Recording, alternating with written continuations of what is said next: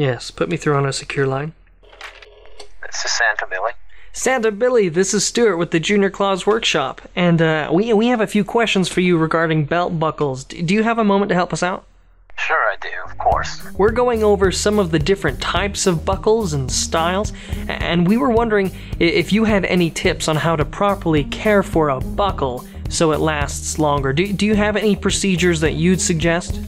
For starters, don't drop your buckle. That can usually end up in a breaking of a peg or a good scratch if it happens to be coated with a gold plating or something of that sort. So you handle it very gingerly, and when you store it, wrap it up into a soft cloth away from the belt. Wrap your belt around it, and just wrap your buckle up. When you're cleaning your buckle, on most of the buckles that are plated, you don't want to use any kind of cleaner whatsoever. Just a damp cloth to go over it. And that's how you clean up your buckle and store your buckle in a safe place. For your brass buckles that are solid brass, they're bronze, such as those, pretty much the same thing. You don't have to worry about them so much as breaking because they're a hard metal.